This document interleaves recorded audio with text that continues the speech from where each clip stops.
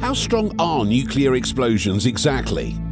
Around 19 kilotons of explosive energy were unleashed at the US's Trinity test in 1945, the first nuclear explosion ever. Before unleashing a fierce heatwave throughout the desert, the explosion instantaneously destroyed the tower it was standing on and transformed the surrounding sand into green glass. After World War II, the US and the Soviet Union conducted bomb tests with explosive strength of at least 500 times larger as the Cold War heated up. Currently, China, France, the United Kingdom, India, Pakistan, North Korea, and Israel all possess nuclear weapons in addition to the United States and Russia, which each possess hundreds of them. Fears that such nuclear weapons would be utilized and wreak havoc on the human world are on everyone's mind. In this video, we're going to take a look at the most powerful nuclear explosions ever caught on camera, just to see how terrifying they really can get. Tsar Bomber, also known as Big Ivan, required a specially constructed aircraft because it was too massive to be transported by regular planes. To give the plane enough time to take off, the bomb was fastened to a huge parachute. A 34-mile or 55-kilometer away abandoned settlement was destroyed by the explosion, which produced 50,000 kilotons, and a 5.0 to 5.25 magnitude earthquake was caused in the neighborhood. It was initially intended to be a 100,000 kiloton bomb, but the Soviet Union reduced its yield to half of that. 6 times the flight height of commercial aircraft, or more than 37 miles or 60 kilometers, Tsar Bomber's mushroom cloud broke through the stratosphere.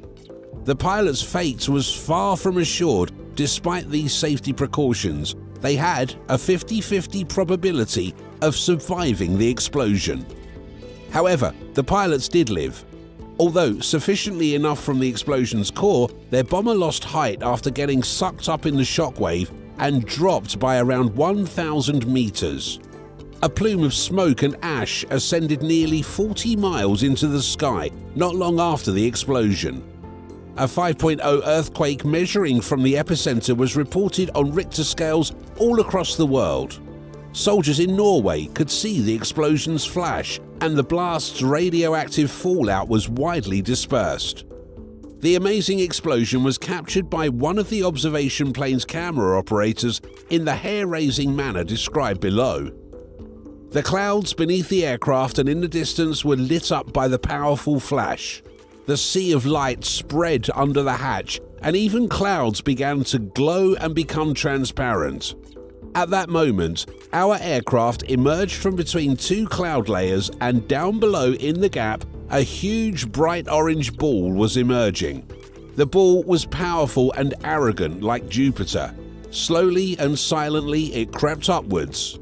Having broken through the thick layer of clouds, it kept growing. It seemed to suck the whole Earth into it. The spectacle was fantastic, unreal, supernatural. The explosion had enormous diplomatic repercussions, particularly for the US and nearby Scandinavian nations. It didn't matter in the end, since the Tsar Bomber was too big to ever be useful. Without extensive refueling assistance and modifications to the airframes to carry and drop such massive payloads, Soviet bombers were simply too far away to reach city-sized targets in the United States. The Tsar Bomber did, however, assist Moscow to achieve one strategic goal. It shocked and surprised the North Atlantic Treaty Organization, which in turn helped lead to the 1963 Partial Nuclear Test Ban Treaty, which banned nuclear tests in the ocean, space, and atmosphere. Thankfully, the bomb was never manufactured. The destructive potential of current nuclear weapons is truly unimaginable, and as history has shown, the results can be unforeseeable.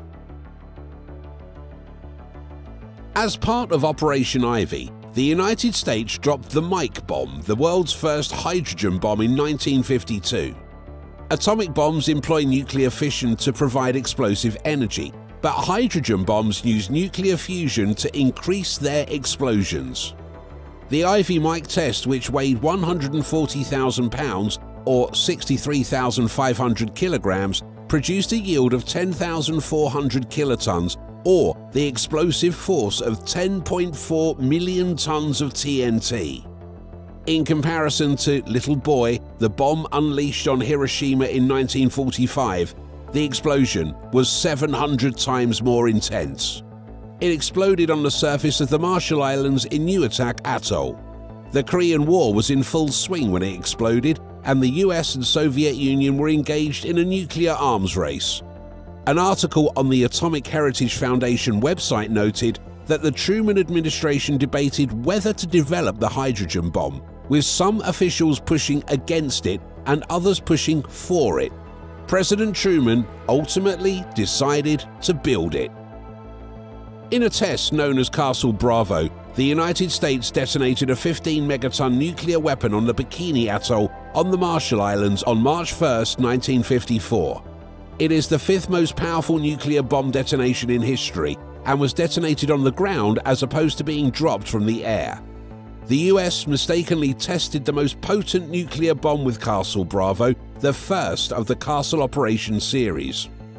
According to a 2017 article by the Atomic Heritage Foundation, the yield was about 2.5 times greater than anticipated and caused nuclear fallout to cover about 7,000 square miles, that's 18,130 square kilometers, across the Pacific, exposing residents of the Marshall Islands, US military personnel, and the crew of a Japanese fishing trawler to high levels of radiation. The Marshall Islands population experienced a higher than average rate of cancer, and some individuals had to be evacuated. Remnants of the blast were found in Australia, India, Japan, and Europe. Global demonstrations against nuclear bomb testing were started as a result of the Castle Bravo test and the damage it caused to the locals. The American government eventually provided compensation to island residents. Nevertheless, retired American military soldiers filed a lawsuit against the government in 1984, claiming that the administration had minimized the radioactive risk. The US nuclear experiments known as Operation Castle, which took place in the Marshall Islands, included Castle Romeo. Romeo was the first test ever carried out on a barge in the ocean because, shockingly, the US was running out of islands to perform tests on. The Bikini Atoll was the site of the explosion of this nuclear bomb on a barge. The test's explosive energy, which was estimated to be 4,000 kilotons, was more than doubled to 11,000 kilotons. One of the most famous pictures of a nuclear explosion ever taken is of its fireball, which may be seen in the image below. A nuclear bomb airburst of this intensity over Central Park in New York City would, according to NukeMap, result in a fireball that would blanket the park and a wave of severe thermal radiation that would reach as far as Port Chester. A 12.5 megaton bomb, or almost 830 times as strong as the bomb that destroyed Hiroshima, was detonated on the Novaya Zemlya archipelago by the Soviet Union on October 23, 1961. It is the seventh most potent nuclear weapon to have ever been detonated. It was referred to as Test 123 and served also as a practice run for the Tsar bomber, which detonated nearby a week later. Before the nuclear test, there were not many people living on this archipelago. These individuals hunted and trapped. With its 12,500 kilotons of explosive energy, the bomb was able to completely vaporize everything in its 2.1 mile, that's 3.5 kilometer, blast radius. Another nuclear device exploded on a barge next to the Bikini Atoll on May 5, 1954. The yield from Castle Yankee's test was 13.5 megatons. Within 4 days of the explosion, the fallout had traveled 7,100 miles, that's 11,400 kilometers, to Mexico City. The fifth test of Operation Castle was Castle Yankee. The explosion was the second most potent nuclear test conducted by the United States. It is almost 900 times more potent than the nuclear bomb unleashed on Hiroshima, making it the sixth most potent nuclear weapon ever to be detonated in history. Global pressure would increase in the years that followed for a ban on nuclear tests to be implemented. A lagoon is encircled by the coral reef known as the Bikini Atoll. On the atoll, there were inhabitants before the nuclear tests. The atoll is still contaminated by radioactive fallout remnants. Therefore, the population was evacuated before the testing and has never been permitted to return. The Novaya Zemlya archipelago was hit by a 19.1 megaton nuclear bomb that the Soviet Union dropped on September 25, 1962. It is roughly 1,270 times more powerful than the Hiroshima bomb and the fourth most powerful nuclear weapon ever to be detonated. This bomb was just known as Test 173 and never acquired a moniker. Interesting fact, the Cuban Missile Crisis, which put the Soviet Union and the United States on the verge of nuclear war, started a few weeks after this bomb was launched. The Soviet Union sent nuclear missiles to Cuba during the crisis. Kennedy debated attacking the facilities but decided against it, and instead ordered a naval blockade to stop more nuclear weapons from getting to Cuba. In the end, the United States agreed to remove its nuclear missiles from Turkey in exchange for the Soviet Union removing the missiles. The Novaya Zemlya archipelago was hit by a 21.1 megaton bomb dropped by the Soviet Union on August 5, 1962, which is part of the Russian Arctic. It is simply referred to as Test 147, the third most powerful nuclear explosion in history, again not earning a moniker like the Tsar bomber did. The bomb dropped on Hiroshima was nearly 1,400 times more powerful than this one.